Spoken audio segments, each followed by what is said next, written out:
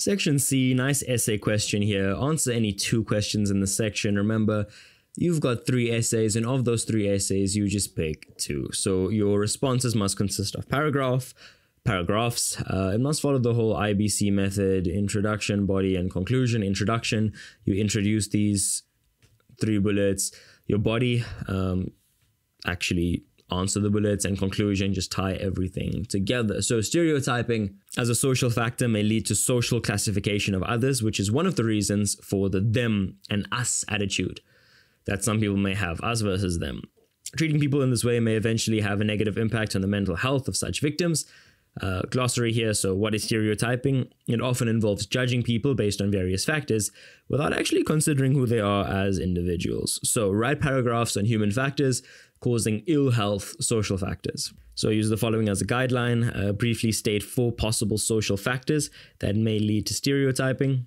Okay, so 4 factors here. 1, 2, 3, 4.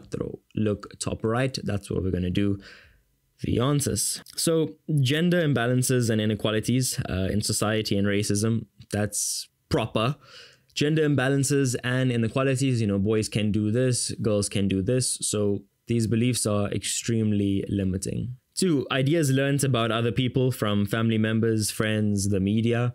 Hey, you know what she said? Oh, you know what he said about her? Oh, and so on and so on and so on. Skinner, some gossip. So let's just say ideas. These aren't really ideas. It's gossip. It's not the best way to convey information. Number 3, not engaging with people who are different from you in some way. Okay, these people look like me, they talk like me, I'm only gonna chill with them. Okay, not these peeps, they're very weird, they're very different. So just not engaging with different people. 4, not being open to different ideas and other ways of living. So just being closed off to other ways of living life. A lot of your parents are like this. Maybe some of your fathers or mothers, uncles, aunties.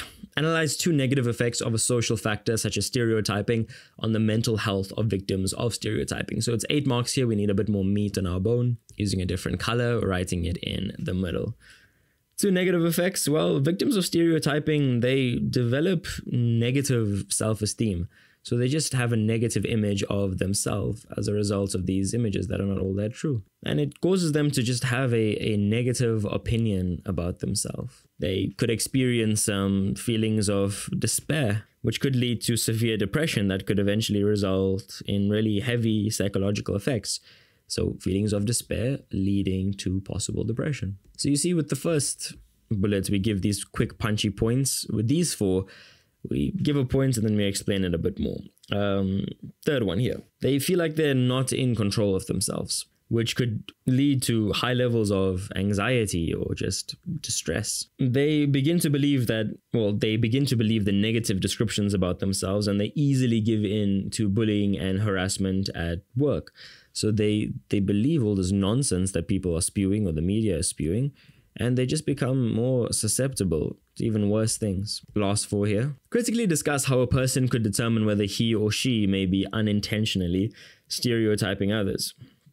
Well, they may have to just examine their general approach with others and assess this approach, thereby reflecting on whether they may have preconceived ideas or notions about these people, which may confirm that they are indeed narrow-minded. So just your general approach, assess it. Introspect about group activities they may be participating in, which may exclude certain people.